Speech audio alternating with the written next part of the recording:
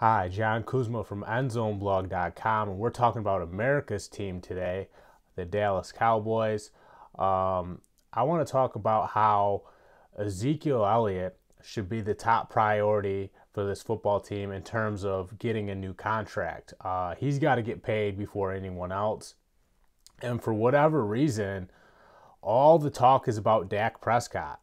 Now, Dak Prescott is a quarterback, and quarterback is the most important position in football. But, Ezekiel Elliott is the best running back in the entire National Football League.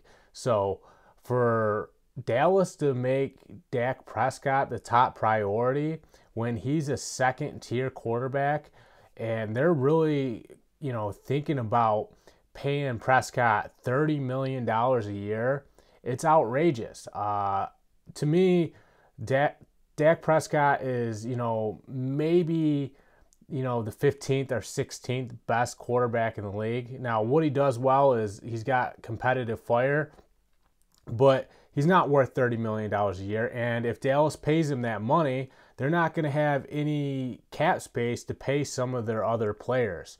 So to me, you have to pay Ezekiel Elliott first. Like I said, he's the best running back in the entire National Football League. Since entering the league back in 2016, Elliott has been the NFL's rushing leader twice, which means he led the NFL in rushing yards. So you have to set a good precedent for not only what's to come, but you really want to set the tone for the other guys in the locker room that, if you perform at a high level, you will be rewarded. That's going to improve morale. And let's be honest, you can, the Cowboys can survive without Dak Prescott. If you take Ezekiel Elliott out of this equation, I don't think the Cowboys would make the playoffs.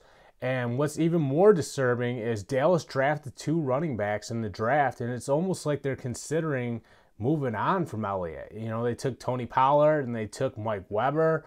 I don't know what's going on there. I think Jerry Jones is still a little bit mad that Ezekiel Elliott got suspended back in 2017. But he still produced more than any other guy on this roster.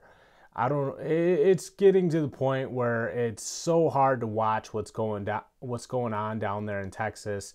And, hopefully Jerry Jones doesn't shoot himself in the foot and cost himself a chance at getting another Super Bowl, because it's been a while since they've been this good where they're a true contender.